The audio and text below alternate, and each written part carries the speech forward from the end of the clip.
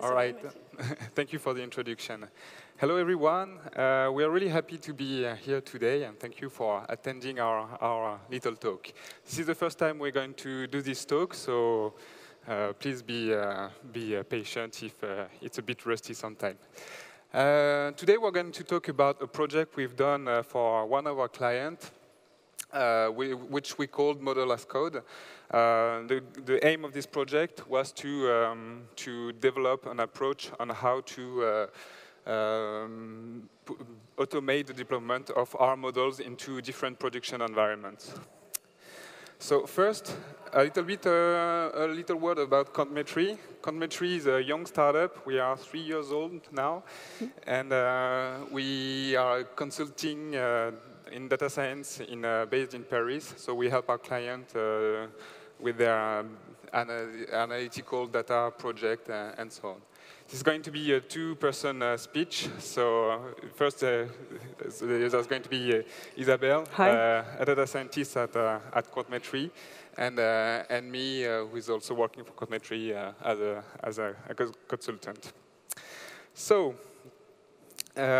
just for an introduction and for having a little bit of context, usually what we see at our clients and how they deal their data science project and all their analytical project is that they have two separated environments for doing their different analytical projects.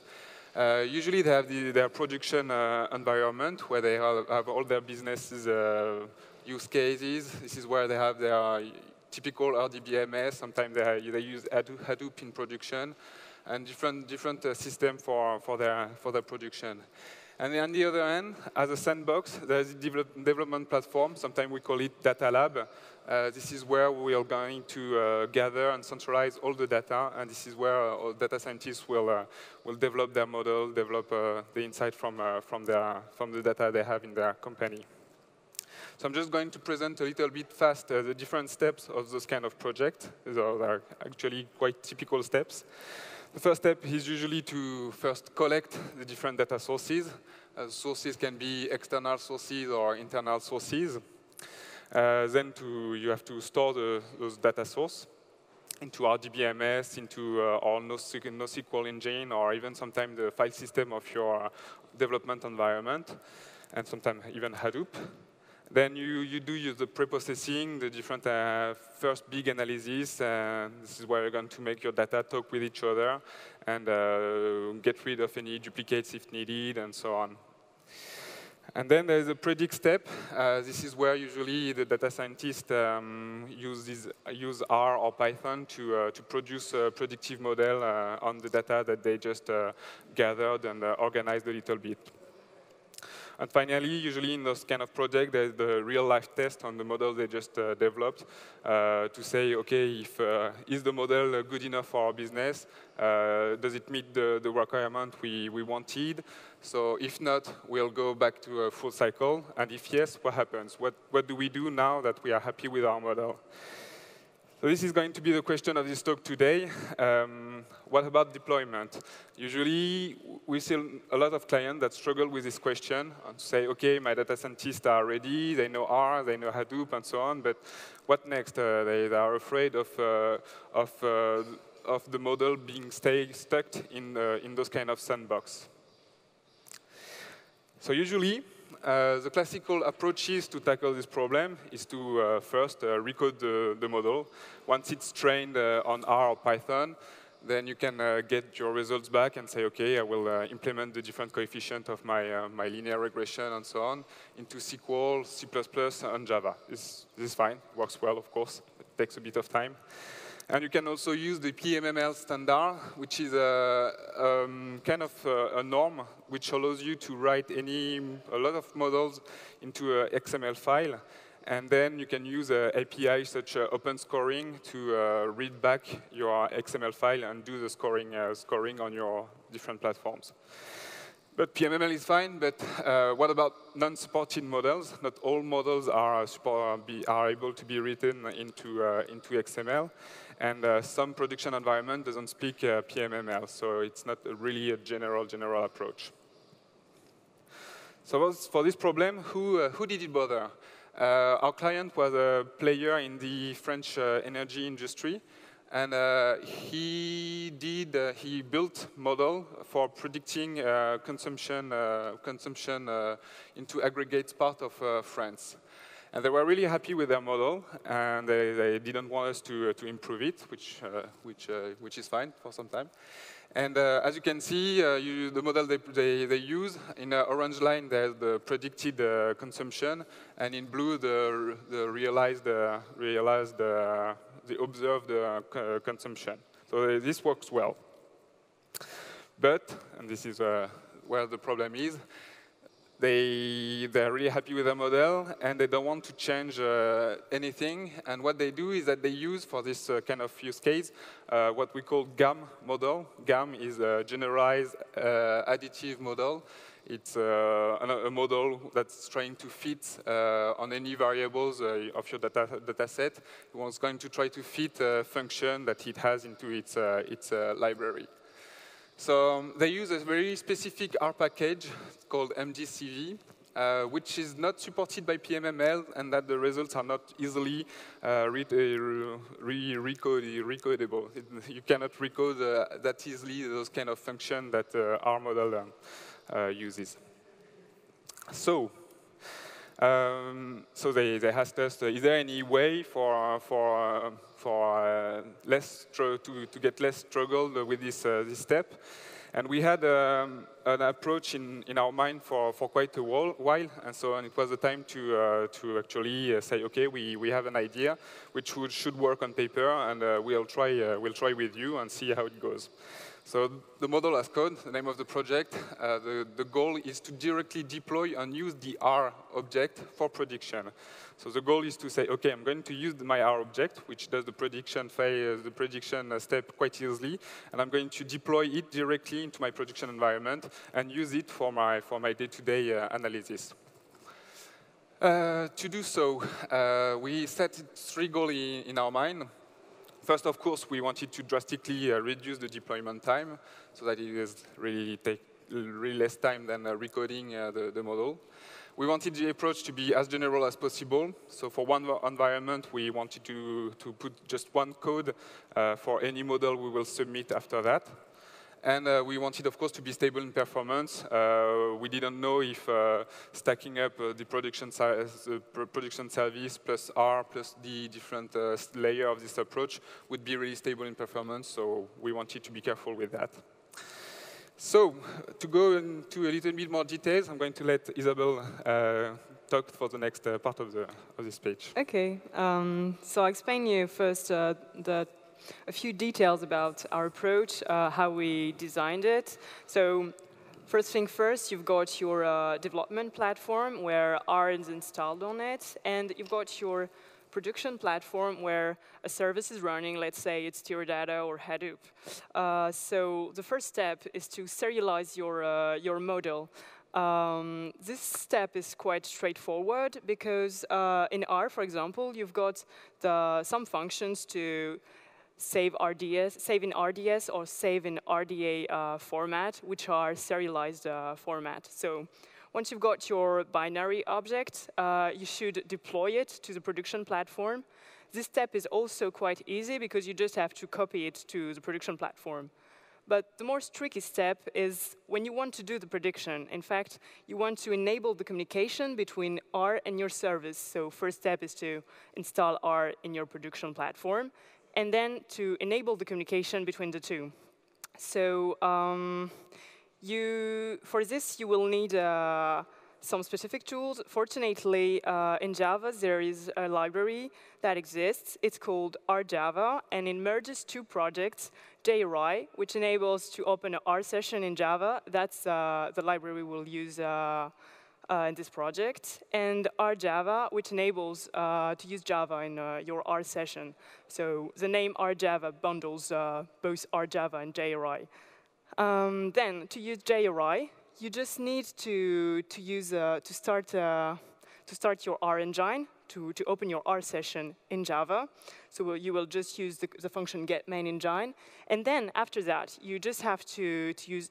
You can use any R command, in fact, with the function eval, and you just have to pass your R code into a parameter of your function eval. So that's quite simple, in fact. But on our way to prediction, we realized that our objects, our models, the serialized models, were really quite heavy. In fact, it's because they carry everything for training. So they really have to. In fact, we just wanted to do the prediction with these models, so we didn't need at all the data for training. So we decided to remove all this metadata, all this hidden metadata, by iteratively removing the data that was not used for, that was not necessary for prediction. So you can develop this approach in several production environments. It could be a web service, Hadoop, a relational database, complex event processing. In fact, the approach is quite general. So you could imagine a lot of production environments. But we decided in the time we had for this short project to develop two of these approaches, the web service and the Hadoop approach. So now I will talk about the web service approach, which was done as a REST API. So how will that work? First, you build your predictive model on R. Then you serialize and deploy it to your API thanks to a put request. Then you have to launch your prediction on new data thanks to a post request. Okay, so the architecture is quite simple. So you just it's just classic architecture. The only new thing is in the communication between R and Java, as we said earlier. So in your request, you have to enter 3 parameters. The type of the model, let's say it's a linear regression, a logistic regression, a GAM model. You have to enter the ID of the model. In fact, it's the name of the RDS file. And you have to enter the JSON data. So this request goes to the model exposer class, which translates every HTTP request into a call to a function which will deploy the R code. Then this deployer class gathers all the functions that can call the R code, thanks to JRI.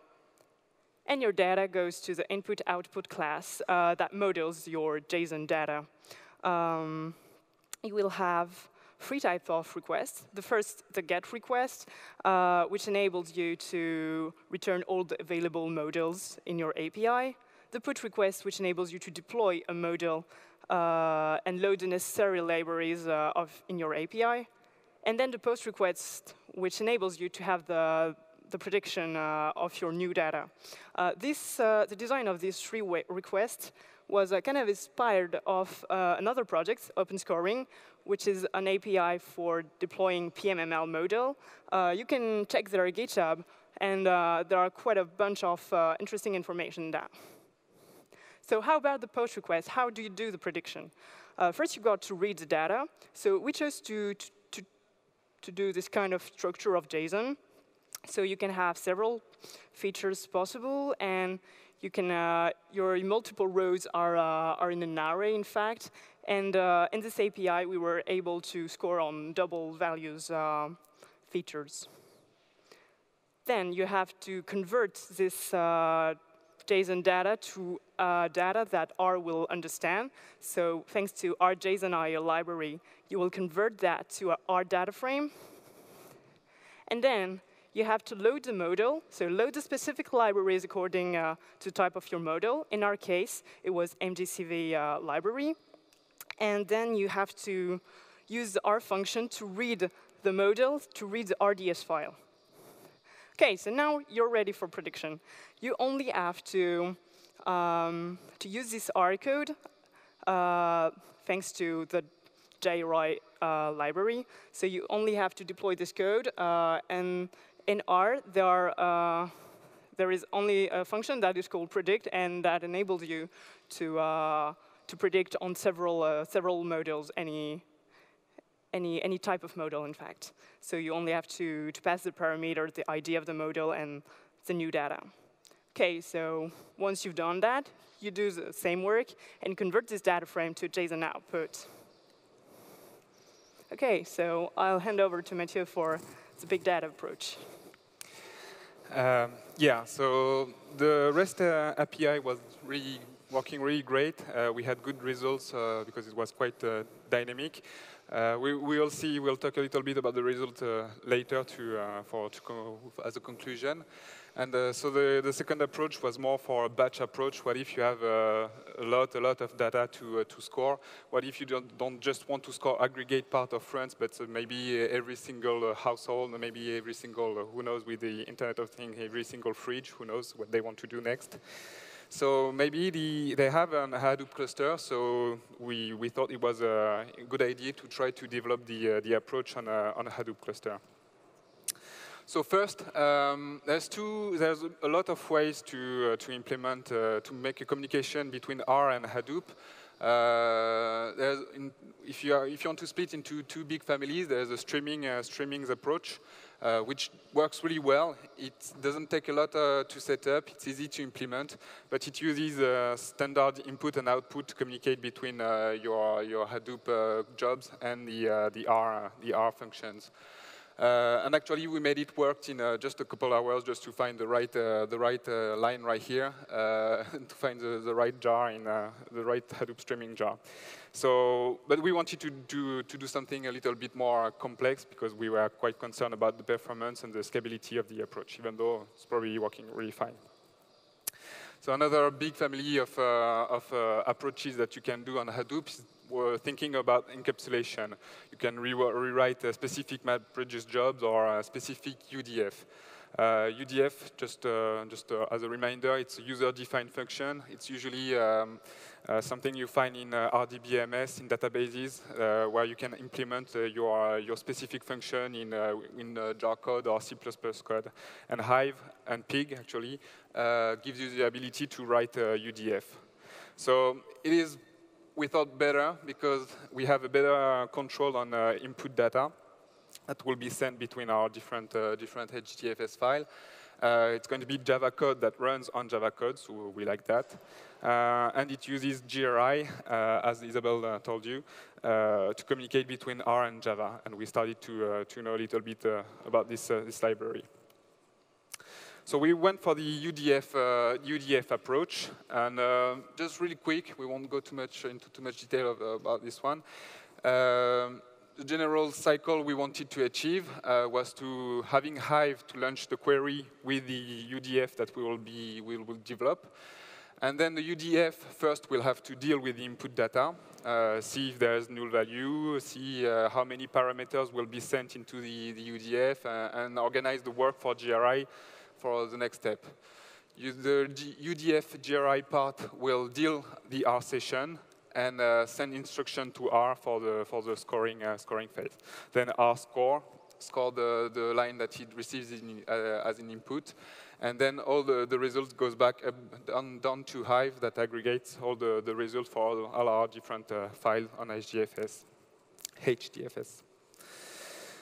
To go into more details about UDF, on Hive you can develop two types of UDF.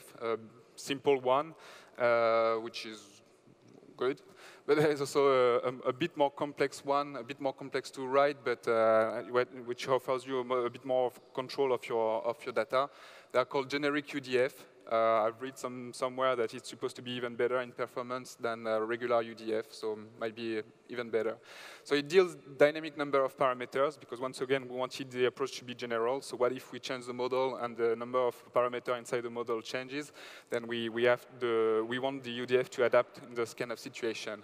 It better with null value, and also it deals constant parameter better, because as we will see, we are sending a constant string in our UDF to organize a little bit of the work.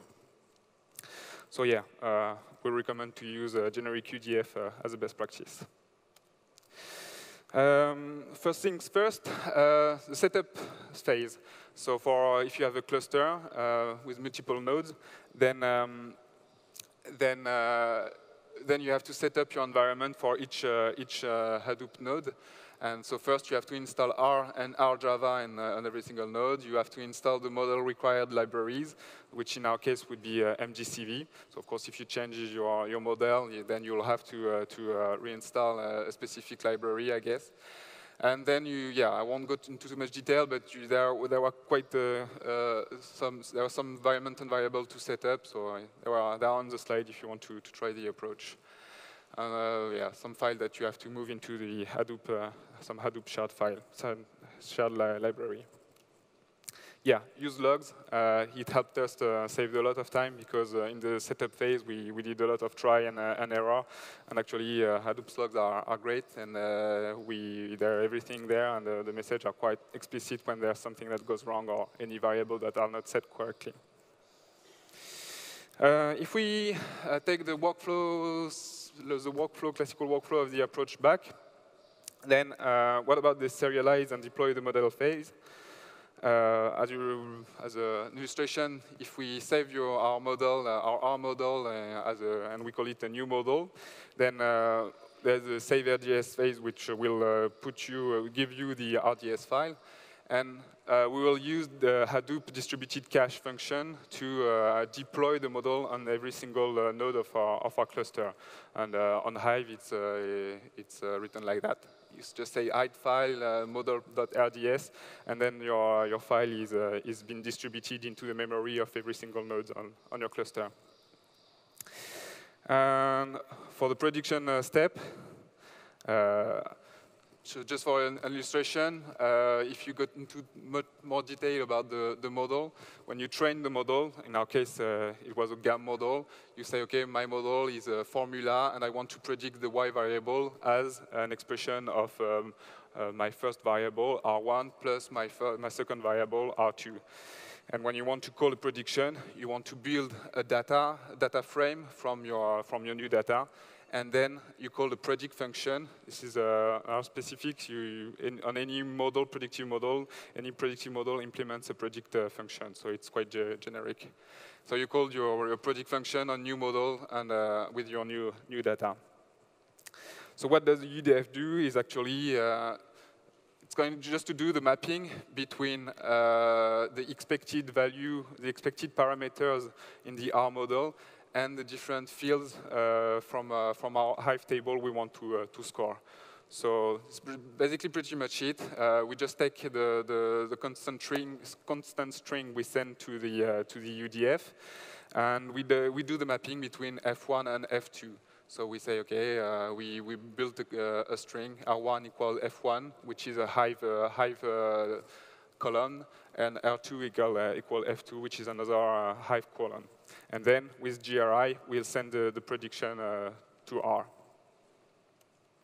So the whole Hive query looks like that.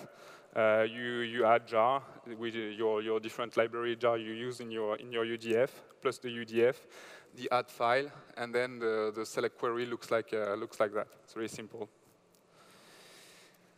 So now we are going to try to have a little demo, which it's not going to be as impressive as the other one. We won't clap in our hand, but we will still try to do something.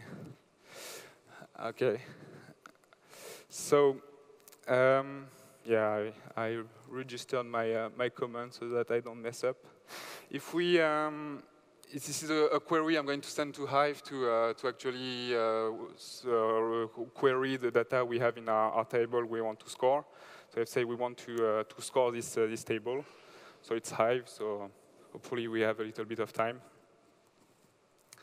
And if it's not that fast, then we'll skip the demo part. Okay. So this is Hive. It does take quite a long time. So this is real Hive, and we did develop it on a VM, and we had quite good results already.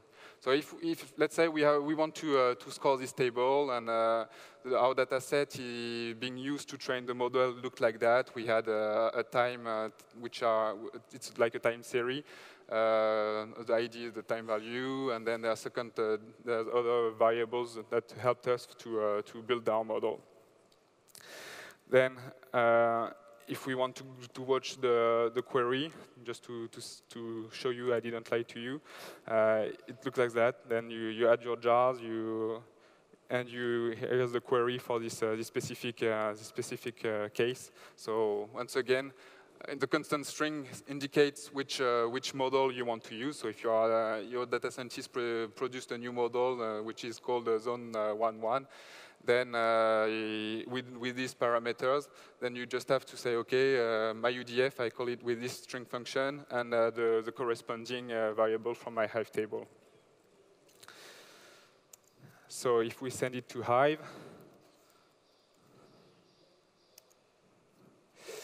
also it's going to take a couple of seconds, but apparently it doesn't launch his MapReduce jobs for the new version of Hive. When we developed it, it was on a bit older version of Hive, so every single time we did some tests, we had a typical MapReduce phase with a different percentage going on.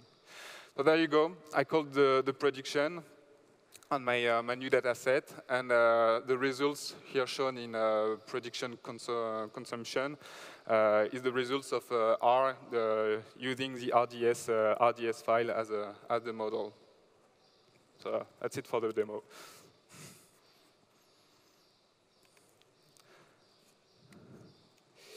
So I'm going to let Isabelle do the conclusion and perspective and finish the job. Okay, so in fact, we realized that these two approaches were two complementary approaches.